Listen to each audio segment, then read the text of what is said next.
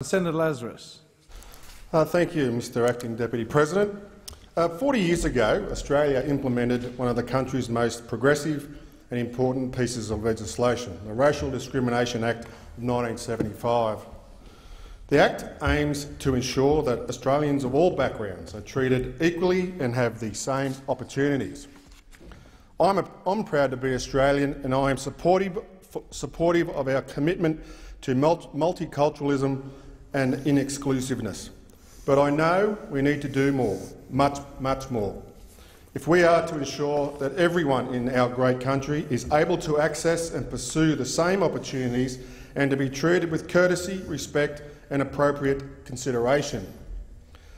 Our very own Australian Human Rights Commission has a mission of human rights, everyone, everywhere, every day.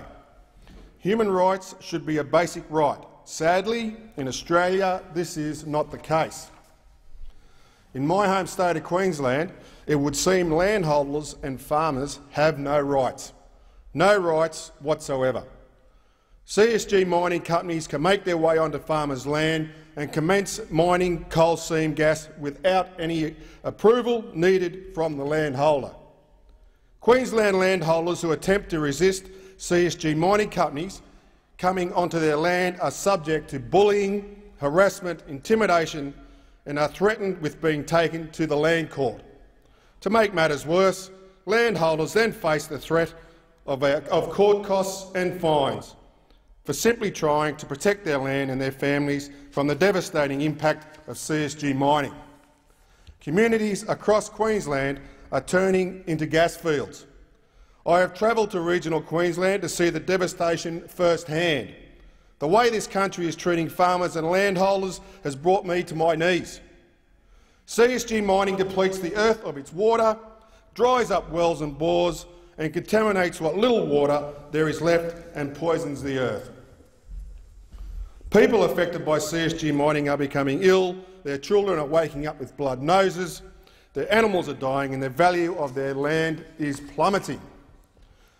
When people seek help from the government or the CSG mining companies involved, they are made to jump through hoops or simply ignored. The way this country is treating Queensland farmers and landholders is nothing short of criminal. Communities across Australia are desperate to stop CSG mining. They want CSG miners off their land and off the land around them. There is plenty of gas available via other means. This country should not be allowing multinational companies to rape our land, harm our people and decimate our natural resources, all for the profit which goes overseas.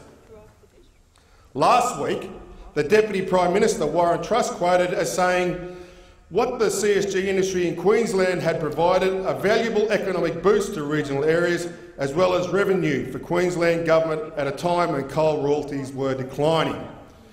He was also quoted as saying that the CSG mining industry was now well accepted in rural communities and provided employment in towns. Mr Acting Deputy President, this is the most disgraceful, insulting and arrogant or ignorant thing I have ever heard. The majority of Queensland communities, or Australian communities for that matter, do not want CSG mining. A quick Google search could tell you this. If Warren Truss seriously thinks that revenue is more important than the health of our people, then he should resign immediately. It is clear Warren Truss, our very own Deputy Prime Minister, has no regard for the human rights of the people of Queensland because if he did, he would not say such stupid things. Australia needs leadership. Our country needs to improve our commitment to human rights and the government needs to understand that Queensland landholders and farmers have human rights too. And it is not appropriate to turn a blind eye to the damage that is being done to the people of Queensland. Revenue should never be put before the health of our people. This is why I'm calling the government to undertake a royal commission into the human impact of CSG mining, ban fracking, put a hold on any further CSG mining projects. I have a petition so over 60,000 people have signed. We may be celebrating 40 years of legislation commitment to human rights, but we urgently need to start understanding that the people of Queensland have rights as well, and human rights should come before money, political donations from CSG. Thank you, Senator.